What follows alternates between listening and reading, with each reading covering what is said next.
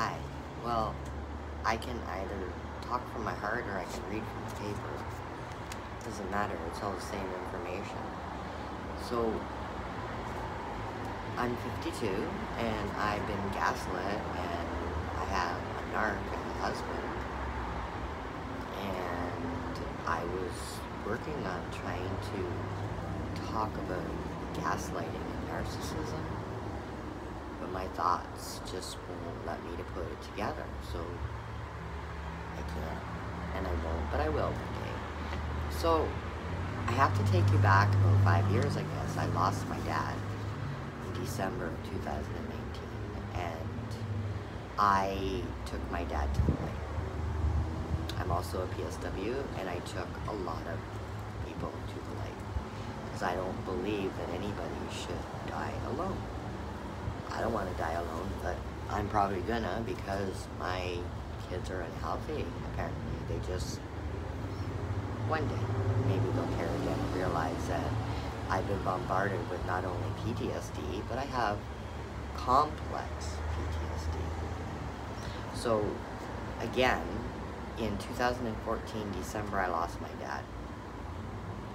In January, we had a memorial for my dad. In February, on Family Day, my son went into complete renal failure. In May of 2015, we buried my dad. I lowered him into the ground with my brother. He was cremated. Don't know if I should have done that or not. My brother and I haven't seen eye to eye, and I really hope that he can forgive himself so he can forgive others to move on and enjoy our family that we have left, and maybe more will come and join. In the June, on the 9th of 2015, I put my dog down, a lab, 12 years old, pure white, beautiful lab summer. On Canada Day, my mother fell and broke her shoulder. Her dog took her away, and she hasn't been the same since. A couple years later, she broke her other shoulder. She fell up north, and so I got married 3 years ago, and there's just so much that have happened. So I'm gonna give you a few things on post-traumatic stress disorder, because wow. So I'm gonna bring you back to when my kids were little, because at that point, I remember every time I went on the highway, I'd fear something happening to me. And if something happened to me, who would take care of my kids? Because my kids had an unhealthy dad, and it's not his fault. He was traumatized as a child too.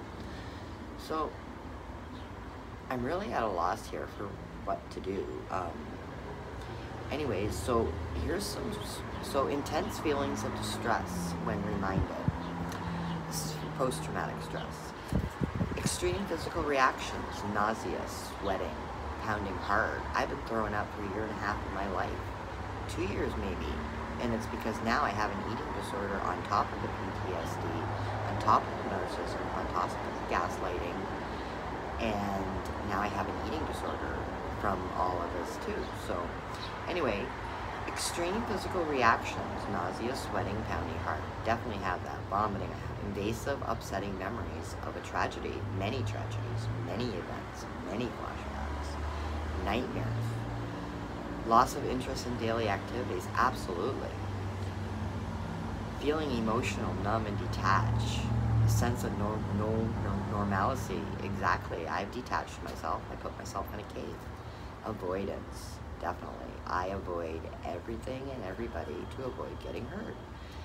Difficulty in remembering certain tragic events, yes. And no, they're all bombarding in my head. So now I'm going to give you a few for the complex PTSD. Shame or guilt. Yep. Difficulty controlling emotions. Periods of losing attention. Physical symptoms. Cutting off from family and friends. Relationship difficulties. Destructive or risky behavior. Alcohol and drug use. Suicidal thoughts and ideations. I'm not suicidal. I did have ideations at one time. I can also tell you that I remember cutting up my wedding dress into 1,000 pieces and plastering it all over his car. Why? Because I couldn't figure anything out. He's also a compulsive liar, which runs into gaslighting and the narcissistic behavior on top of the PTSD and now complex. So I'm not educated by any means. I have a lot of experience. I have one child who is in the autistic spectrum, the second child who has bipolar, and my third, my daughter, I never diagnosed because I didn't want to give her a diagnosis because I should have, I guess. Anyhow, I do believe that the power greater than us is God, and God is going to help me and my family to get better. And I believe this, and everybody should believe this, because first of all, do you know what it's like to have PTSD or be diagnosed during COVID? These people who are dealing with these narcissistic gaslighting people, you're dealing with post-traumatic stress disorder, you're dealing with children home with autism, and in the spectrum, homeschooling, like how do people survive? How are people getting by with all this abuse that's going on in the world? It's just horrific. Horrific, horrific, horrific. I am going to help myself. I need help from you. I'd like to find a new name because I think a good name is, drag some attention. Anyways, if you happen to want to help me or you give me some ideas, like and subscribe to my YouTube account, and I'm going to put out some more stuff on PTSD and complex PTSD, and I'm going to leave the gaslighting and the narcissism up to the people who know their stuff. Narcology, way to go, man. You really, really grabbed my thoughts. A few other women, you're grabbing my thoughts. The men, you are making me now know that it's not just in women. It's happening to men and children all around us. And I'm going to move a mountain or two, maybe 3, maybe 4. I'm going to travel around and I'm going to make awareness on such abuse. I'm also a PTSD of 30 years. And I cannot wait to get back to take care of my mother till her ending day. She is in God's hands, and God only has that date. And I'm hoping that she can get past this, because she too was destructed by the narcissist and the gaslighter. And I will be married 3 years in July 22nd, 2017, this July, and I am going to celebrate being single, because I am done with being abused over and over and over and over again. I have my little Ariel. She's my little best friend, and she's helped me. And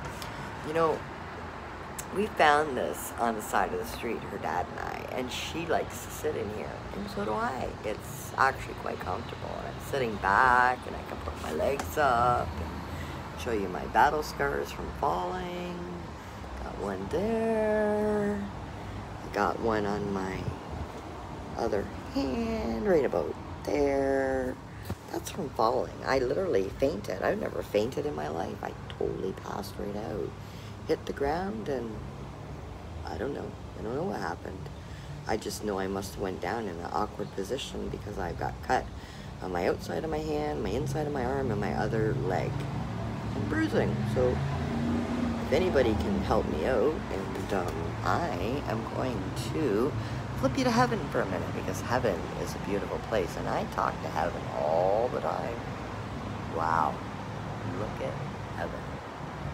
Isn't that the most amazing view? And I'm going there. I'm going there. I am. Are you? Oh, man, this just makes me feel amazing. I'm back. Love and light to everybody, and please help me. I need help. This has been going on way too many years. I'm 52, and I think I've had PTSD for a very long time, and that on top of everything is not a good thing. it's not a good thing. I am completely drained, and I just want to stop losing weight, stop throwing up, and aren't I beautiful? You know, I've been through the world of wars, and I'm 52, and I feel amazing today. God bless everybody, love and light, and don't forget to subscribe, and like, and comment below on how maybe you could help me. God bless to all, love and light, and I'm putting out a video too, and when I get a chance, just about me and my dog. God bless everybody, love and light.